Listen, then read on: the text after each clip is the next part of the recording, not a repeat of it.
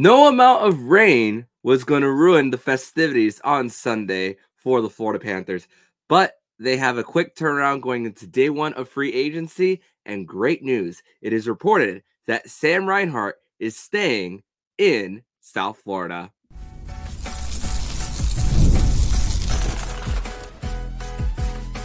You're Locked On Panthers, your daily podcast on the Florida Panthers. Part of the Locked On Podcast Network, your team every day.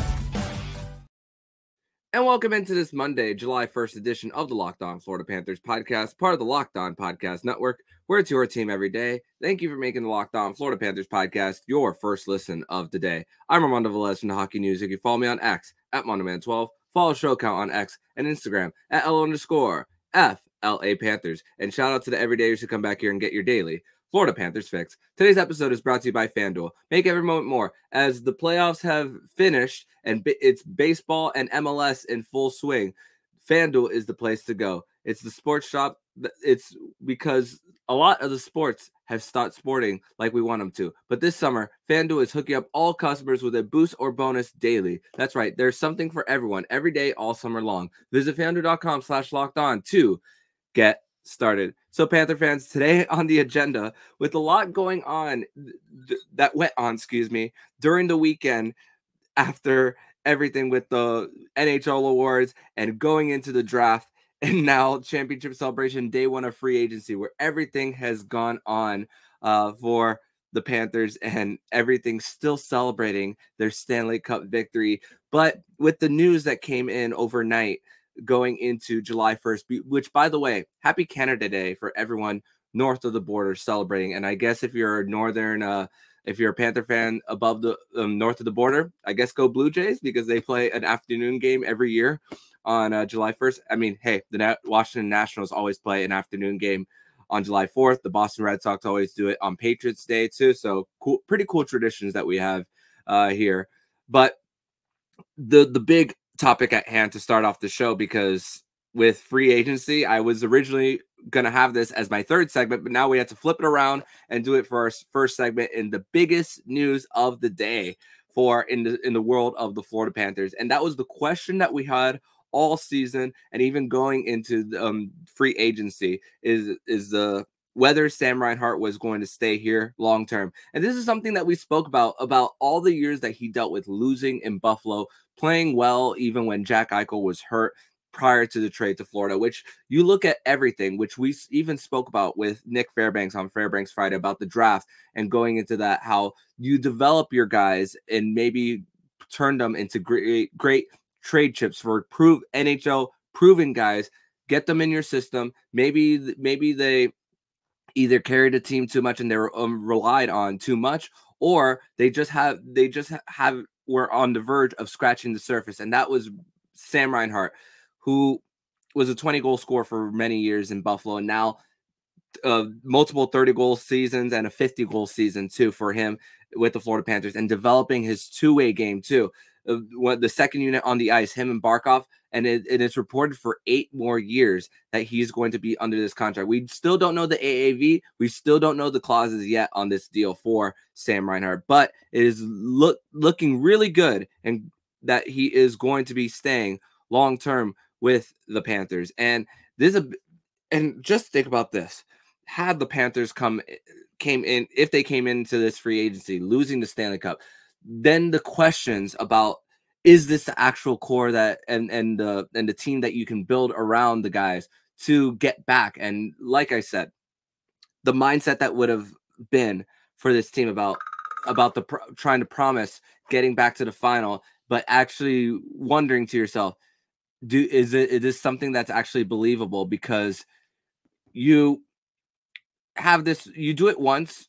Yes, you're not, and not to say that the hockey players aren't motivated to go back and to write another redemption story, but the miles along with it and the mental toll that it takes to get back, and for the Panthers to win their cup and also to keep a team around. Because think about like the Colorado Avalanche, for example. They trade for a guy like Josh Manson in their from the Anaheim Ducks. They extend him after they win the cup.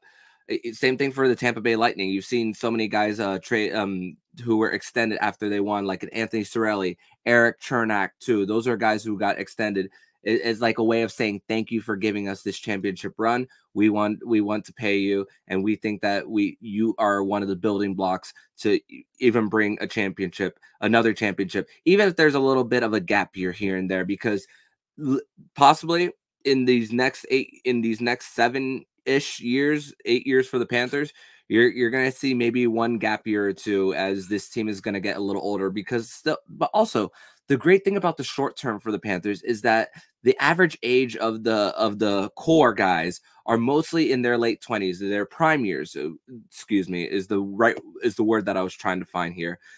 That is what you're getting here, and you're maximizing what these guys can do in their prime years. And going into this one, I mean, you saw how during all the space that teams need to clear in order to bring guys in. I mean, you think about how the Tampa Bay Lightning traded Tanner Jeannot, Mikhail Sergachev to create possibly space to bring in a Jake Gensel into the mix, and still no offer for Steven Stamkos. You saw Logan Thompson traded during an autograph session in the draft too, which is hard to process if you're him. Rights to Chris Tanev to Toronto too.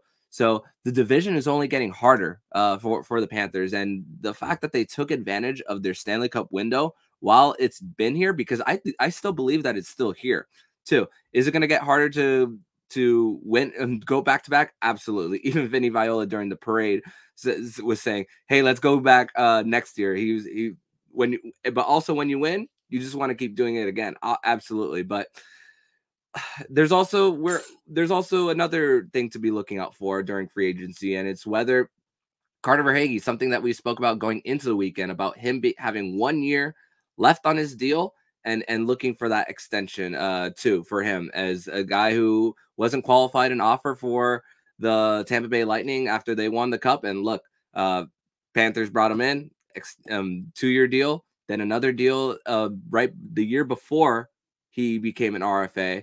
And then now hopefully getting business done right before the year before he becomes an unrestricted free agent. But the Panthers do have quite a few unrestricted free agents on their books too. And this is according to Cap Friendly too, but which will be going away pretty soon as the Washington Capitals bought it out. So there's also going to be other resources to use. One that is going to be useful is Puckpedia. So if you need to transition from one to the other, Puckpedia is your resource. But the following UFAs, at least notable UFAs for the Panthers, are Nick Cousins, Ryan Lomberg, Brandon Montour, Oliver Ekman-Larsson, Dmitry Kulikov, Kevin Stenlund, Kyle Okposo, Stephen Lawrence, Anthony Stolarz. Chances are Montour and Anthony Stolarz are likely gone. Those guys are going to get some cash for them. As Brandon Montour, no guarantee that he reflects his play from Paul Maurice's system to someone else's, because really he hadn't really exploded, especially offensively, really until Paul Maurice came. So, and also when you're a Stanley Cup champion, your price is going to go up. So that's the hardest, but that's the thing about being in a cap sport of like the NHL, especially if you're a hard cap where you can't restructure contracts too. That's going to be really difficult. Everything in your contract is set in stone, AAV, and guarantees. There's bonuses, obviously, so that changes buyout situations too, depending on how you go about that route with signing bonuses and all. But that is definitely something to look out for, even for Reinhart's contract, which once again we still don't have the details. David Dwork reported that Ryan Lomberg has priced himself out. Ryan Lomberg has been here for a little bit now. For the Panthers, and hopefully he brings some of those good Stanley Cup final vibes for him up to wherever he might go. And honestly, the least surprising thing we saw during the parade was Ryan Lomberg celebrating without a shirt on. But Oliver Ekman-Larsson was always seen as a stopgap. Dmitry Kulikov is a little bit on the older side now, in his early 30s, so maybe another veteran 1 year or 2 year deal. Hey, now maybe his stock is up of being a Stanley Cup champion. And honestly, this is maybe one extension that I maybe wish that Bill Zito did during the season, as a very important piece for the Florida Panthers. Yeah, he's going to get a raise more than likely, but how much of a raise? And if his demands aren't too high, this is really, really one that I want the front office to keep. And I really hope that Kevin Stenlund especially is still on that fourth line. I think Kyle Okposo, why would you not ride off into the sunset as a Stanley Cup champion after all those years that you worked for? So I think this is the perfect way for him to go. And Steven Lawrence, big body into the system for him. That is definitely hopefully one for him.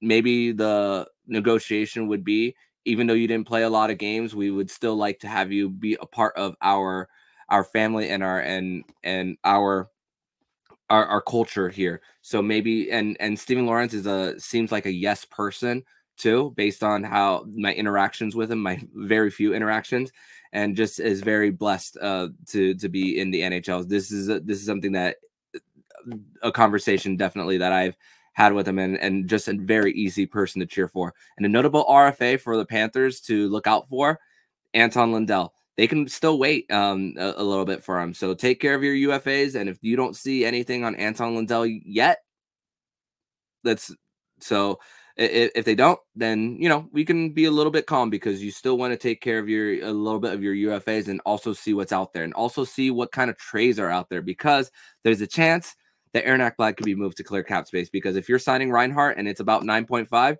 you have about 10 million to play with not a lot of money to go around. And that is some cash that you could really use to get some $1 or $2 million deals for some role players here and there. And that money could be very useful, as the cap is only rising about 5 million. 88 million is what the cap is going to be. But we're going to transition over to segment number 2, where we're going to talk more about the parade, what happened on Sunday morning/afternoon. We're going to discuss that and more next here on the Locked On Florida Panthers podcast. Today's episode is brought to you by FanDuel. And I love sports. I love them so much, and I never want them to stop. But the playoffs have finished. Free agency is here. We get fewer games, and the sports aren't sporting like we want them to. But FanDuel lets me keep the sports going whenever I want. And all I have to do is open the app and dream up bets anytime I'm in the mood. And this summer, FanDuel is hooking up all customers with a boost or bonus daily. That's right. There's something for everyone every day, all summer long. Head over to FanDuel.com and start making the most out of your summer. FanDuel, official sports betting partner of Major League Baseball.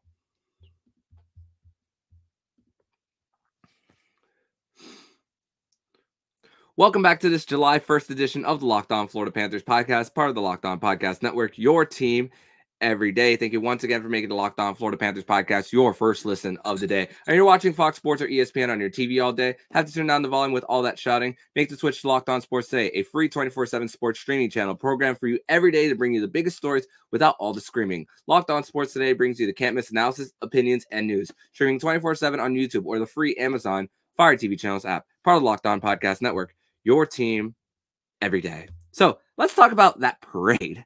So there was a lot of fans there really early, and also 11 years. Yes, 11 years to the day that Barkov got drafted second overall by the Florida Panthers, June 30th, 2013. And now June 30th, 2024, the Panthers celebrate a parade. So they won a championship on the anniversary of their expansion draft, and then celebrating a championship parade after a franchise player gets drafted. So all these different correlations, all these connections in Florida Panthers history. Shout out to Francisco Porta, Florida Panthers historian on that.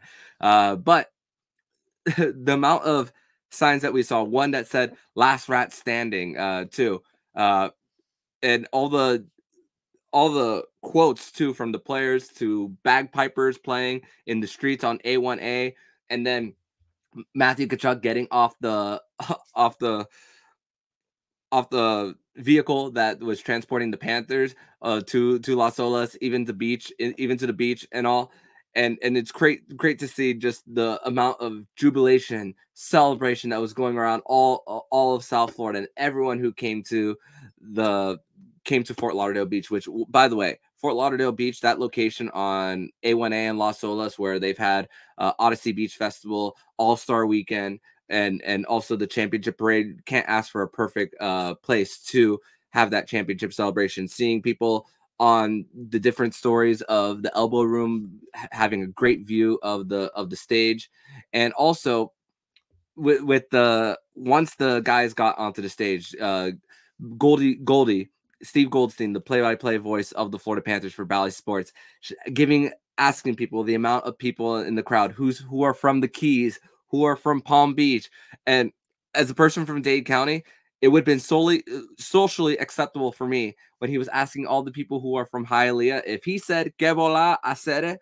Honestly, personally for me, I would have been okay with him saying that just for some South Florida's culture there for this championship celebration. Hey, Steve Goldstein's been in the market for a long time, and it would have been, and this is just a celebration that is just nothing could go wrong on a day like last night.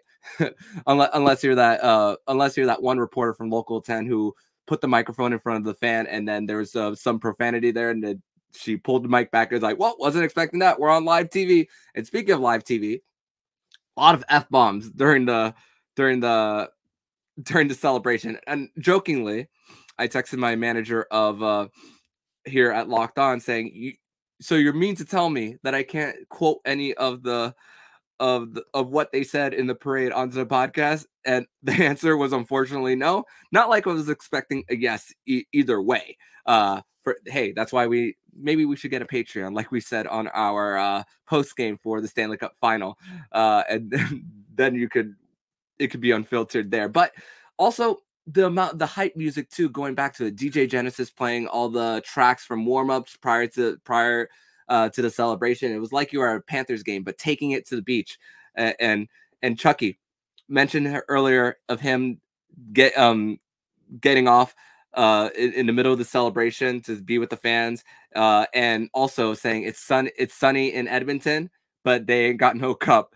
All the amount of hate that still exists in this man's body for the Edmonton Oilers, going back to the Battle of Alberta. Paul Maurice, who said that he was going to keep information on his cats undisclosed, winning the Stanley Cup, one part, the front part of his shirt with the one cat on the face of the Panther, and then on the back, the Leaping Panther on the face on the Leaping Panther. So both logos for of his cats, and this is the most you're going to see out of him. And also saying 30 bleeping years, and also pointing to his wife and saying, and for her, 30 bleeping years of being married to an a-hole for him. But also, this also goes to show the kind of family man that he is, as in regard to thank you for your it's another way of saying thank you for your patience as I've tried to obtain this goal of being a Stanley Cup champion. And also, great quote that he said about after the Stanley Cup, which I wanted to share on the show that I don't think I have yet. He said he didn't win the Stanley Cup. He got to share the Stanley Cup. And all that family-oriented type of mentality that Paul Maurice has, he's a freaking legend in this region, too. I mean, just that alone. The Stanley Cup was never going to define him as a person or even a coach, but I feel like he's always seen it as like a little bit of an added bonus for him. And honestly, I like that kind of mindset out of a coach. Yeah, you want to win. And also it goes to show how hard it is too. And to see all for him to reap all the rewards in this kind of celebration, and who cares about all the profanity that he laid out? Go do you, coach?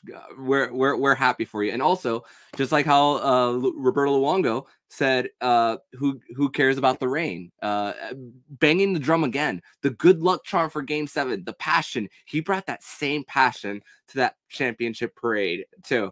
So great to see all the different eras of Florida Panthers hockey, and the one who represents it the most, and Roberto Luongo being part of that.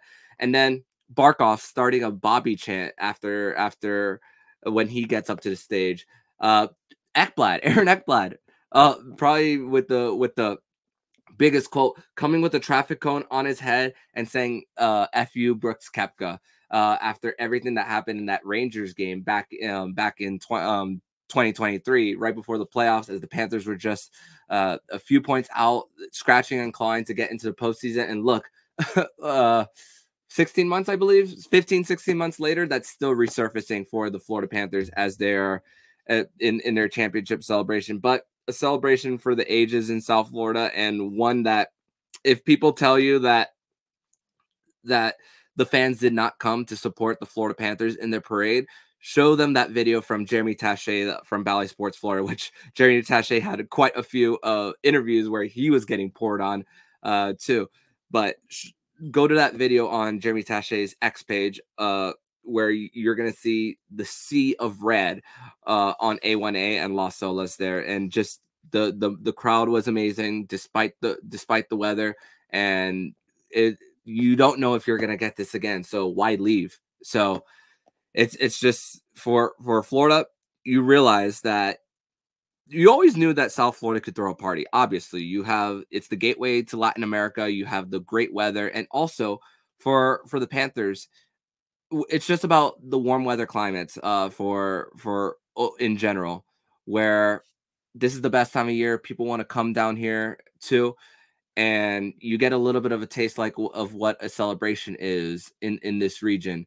And to also staple the sport of hockey here, that's the greatest part of it all. And you look at different locations across sports of teams who have been of fans, who have just been deprived of championships. And you think of, and so many of those fan bases are thinking that also could be us. And that was me for a long time. And I'm sure that was you who were listening to who have seen different championship parades all throughout your lives. And honestly, personally, if it's a championship parade that my team's not involved in, I only see like the little bit of clips on it. But for me and a lot of you, whether you watch it on TV or whether you were there in person, I'm sure all of your eyes were just all in and just soaking in the moment, and for the Panthers, soaking in that moment too.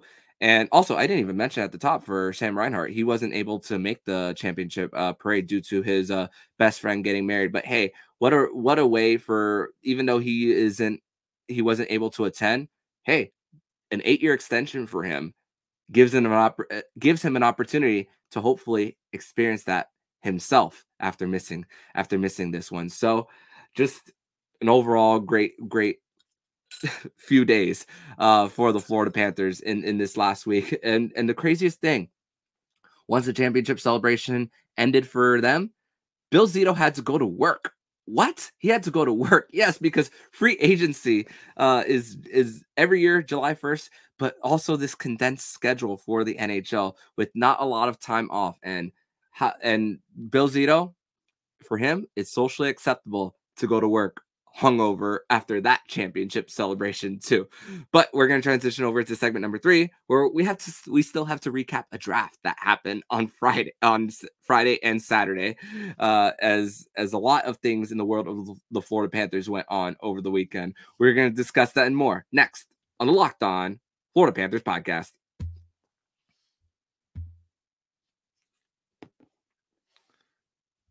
Segment number 3 here on this Monday, July 1st edition of the Locked On Florida Panthers podcast, part of the Locked On Podcast Network, your team every day. And also today, if you have been informed, Anton Lundell and Nico Mikkola will be doing a autograph signing at Caneswear today in Davie, University Boulevard near Las Patas. If you guys want to grab a nice hoagie and one that is filling, Las Patas is the place to go on University Boulevard, right next to 595. Also, a few extensions that happened going into the weekend is Matt Kierstead and Patrick Giles have been given extensions by the Florida Panthers.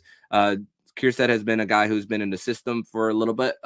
Actually, I went to his actual debut where he took his rookie lap. It was against the Columbus Blue Jackets on a Saturday during that 56-game season a few years ago. Actually, that was actually the game where Jacob and Winans and I met in person for the first time. So crazy to think how that's a little bit has come full circle for the defenseman out of the University of North Dakota. Patrick Giles, who was in the Charlotte Checkers on an AHL contract, went to rookie showcase for him, D camp, and also earned himself an extension there for him. So congratulations to Patrick Giles on still staying in the Florida Panthers system. And Rasmus Asplund, who played a little bit of time with Nashville, came over to the Florida Panthers, was up and down a little bit here with the Cats, not too much time here, mostly in Charlotte. He's been giving a 1 year, 2-way deal. And also, just like how a lot of things came so fast for the Florida Panthers, it was also the deadline for qualifying offers for RFAs too. So following, this is according to Cat Friendly, once again, of the ones who have looked to have been qualified are Anton Lundell, Josh Mahura, Rasmus Asplund, Santu Kinnunen, Evan Cormier, and Matt Gusta. So 2 goalies into the mix. Your biggest priority, like I said earlier, Anton Lundell. Josh Mahura. Also, can we give credit to Josh Mahura, even though he played all 82 games and all playoff games in 2023, didn't really find himself really into the lineup this time around, as obviously the Panthers got a little bit stronger, but Panthers are looking to be giving him more opportunities and hopefully more playing time, as also the Panthers are looking to get have talent to contribute on the cheap. So that's the goal here. Also remember that there's Uvis Belinskis in the system too for the Cats too, that he could be a big piece, as it's looking that Brandon Montour is likely going to walk, unfortunately, for the Panthers. I mean, hey, go get your bag, dude. So, and also going into the draft, we were discussing all the teams about can't wait for them to congratulate the Florida Panthers, and none of them actually went up to the mic and say congratulations to the Florida Panthers on winning the cup. And Bill Zito responded that with, quote, "Nobody likes us." So crazy. Also with the Florida Panthers, 97th overall, having five picks from rounds 3 to 7. Okay, not a lot of movement, right? Wrong. So the Panthers they trade back into the second round, 58th overall, to draft Linus Eriksson, forward out of Sweden, 6'0", 196 pounds. What the Panthers gave up for it was a 2024 7th, which was the Mr. Irrelevant pick, last pick in the draft, and a 2025 second round pick. So the Panthers, once again, going into next year, won't have a first or a second. They didn't have a first or a second going into this one, but they think that Linus Eriksson is one that is going to be a big part of their future, maybe in 2 to 3 years. And actually, we're going to play a clip from Locked On NHL Prospects' Sebastian High on his evaluation of Linus Eriksson. Could Linus Eriksson be a serviceable third-line centerman in the NHL as soon as 3 or 4 years from now? I'm Sebastian High from Locked On NHL Prospects, ready to break down his game for you. Eriksson is a 6-foot, 185-pound left shot centerman eligible for the 2024 NHL draft class. He played last season in Hockey Allsvenskan, Sweden's second pro division, with Djurgårdens IF, which is a very strong development program. There, he scored 11 points through 29 regular season games before scoring 4 goals in the playoffs in 12 games, including an overtime winner. This is a player who coaches and teammates are going to adore having on their side, as his defensive impact is a clear area of strength, and he's a strong distributor in the offensive zone, making the lives of his teammates easier. Stylistically, if he really hits his ceiling, think of a player along the lines of a Mikael Backlund. For more on Eriksson and all other 2024 draft eligibles, make sure to check us out at Locked On NHL Prospects on YouTube or wherever you find your podcasts. So, not me also pressing that the video in the middle of me talking. Oopsie, but there you go. There was a Sebastian High of Locked On NHL Prospects breaking down the game of Linus Eriksson, and also spoke about how 2 guys that he models his game after, Joel Eriksson Ek and Alexander Barkov, 2 defensive first centers in the NHL. So this is also something to think about. The Panthers have to maybe think about life after Sam Bennett, who has 1 year left on his deal. Anton Lundell, after a great playoff, is maybe looking to hopefully now graduate from 3C to 2C. And Bill Zito's first ever draft pick when being hired as the general manager of the Florida Panthers. So this was his goal the first time, to officially develop him. Yeah, the offensive numbers maybe haven't come to fruition there, but the defensive game that carries from home, road, and even as he grows and matures into his body, which, I mean, Anton Lundell is still in his early 20s. So there's still loads of time for him. So looking for a bridge deal, maybe somewhere north of 3.5, somewhere around that area is what we can expect Anton Lindell to get. But also with the 97th pick, Panthers drafted defenseman Matvei Shervin out of Russia. In the 4th round, they drafted forward Simon Zedler out of Sweden. This was the pick that they kept in the Tarasenko trade, and it's crushing. If you lost this one, it would have been an immediate asset at this taken away had they lost. And to recover some of the draft picks too, and also maybe the impulsive decision that Bill Zito might have made going into the draft. Oh man, when Bill Zito was mad after 2022 after that sweep, I do not want I'm glad we did not see mad Bill Zito at the draft going this way, but we saw an aggressive Bill Zito and strategic Bill Zito in development, and hopefully Linus Eriksson is definitely part of that mix for the Panthers. No 5th round pick for the Panthers of their own, but they traded 28 spots out of 141 in that trade that they got from Philadelphia for the 169th pick in the 6th round and a 201st pick too, which were from the Seattle Kraken too for the Panthers. So they drafted forward Stepan Gurbanov out of Russia, a forward, and also with their own 6th round pick, they also drafted Hunter St. Martin,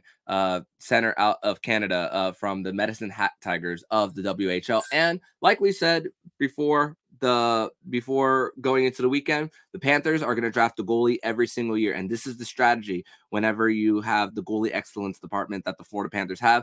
And also how you never know which goalies are going to come through the system. And honestly, this is something that is spoken about so many times. Doesn't matter where you're drafted. If you have and this is actually Bill Lindsay spoke about this on the draft show with Doug Plagans. They had a 3-hour show where it was just recapping the year, going over the picks for the NHL, and also reminiscing and talking about draft position, about if you work hard, you're able to get through. I mean, look at the amount of guys that the Panthers even had on their roster who weren't 1st round picks. For example, like a Brandon Montour, he was not a 1st round pick for the Panthers. That's a guy who developed pretty well. Sergei Bobrovsky being undrafted too for them. So many different players in different situations. Ryan Lomberg is one too for the Cats. So many different opportunities for these guys to get to hopefully make it to the NHL. And even for the Panthers a few years ago with Mackenzie Weegar, he went down all the way to the ECHL and made his way as a top pairing defenseman right before the Panthers traded him too. So the development for the Panthers and the scouting department for them, they've found their diamonds in the rough too. Everywhere, not everywhere, but in most cases they have been able to. I mean, Gustav Forsling was one. Once again for the Panthers. And going into media day, last year, the focus was still to look down at Charlotte and have more eyes on it and hopefully grow more guys into NHL roles. As once again, you're now going to have to be doing this on the cheap as the bill has come due. And does a pandemic in the NHL hurt the Panthers' ability to keep some of their guys that hopefully they're trying to get a lower offer? Yeah, it's going to hurt. And it's going to hurt for a little bit because, I mean, you're going to have guys playing new roles. Carter Verhaeghe, once again, he was not playing power play minutes prior to the last few years. And he's slowly grown into that, even though he was taken out of power play 1 in the Stanley Cup final. I want to believe that if you're put Verhaeghe back on that top unit, that he's going to have a drought like he did during the postseason, as he's a very mature player too for him. Gustav Forsling is going to be the power play quarterback for the Panthers eventually if they don't trade for a guy who can move the puck quickly in the offensive zone. So you're going to have to really trust everything that you have internal. Panthers are not going to be that team that is in my opinion, at least, that's going to go big game hunting this season. It's going to be more about keeping the guys that you have and maybe signing one or two guys, mostly from the outside, who, as far as a big ticket.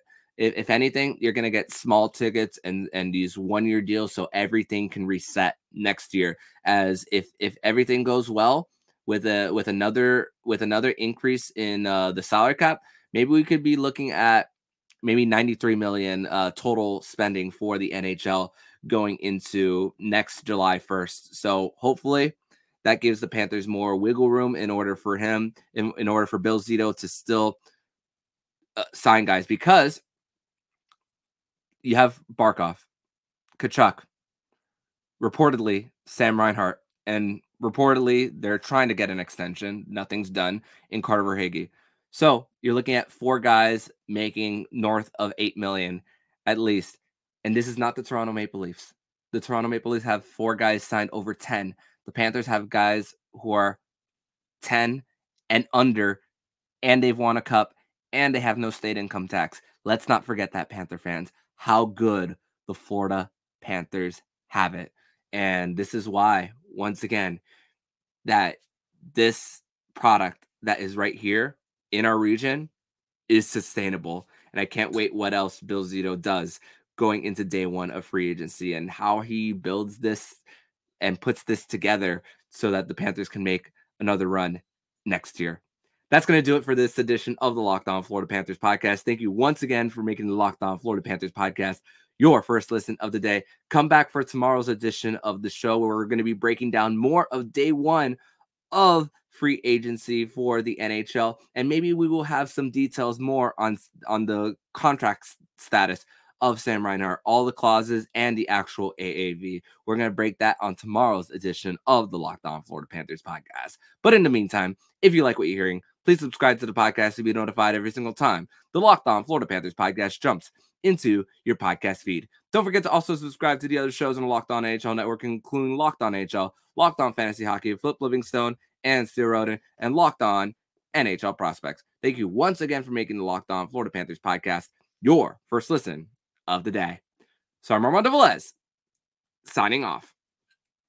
And you've been listening to Locked On Florida Panthers podcast, part of the Locked On Podcast Network, where it's your team every day.